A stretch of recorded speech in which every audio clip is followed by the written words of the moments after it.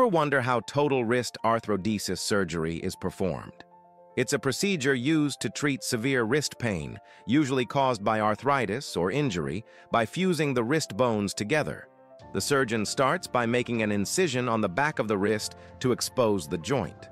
Once the wrist is opened up, the damaged cartilage is carefully removed, and the bones are cleaned and realigned. Special screws, plates, or rods are then used to hold the bones in place while they heal and fuse together.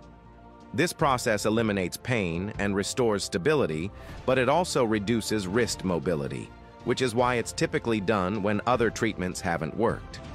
After surgery, patients usually need several months to recover with physical therapy to strengthen the wrist and improve function. It's not a quick fix, but for many it's a life-changing solution for long-lasting pain relief.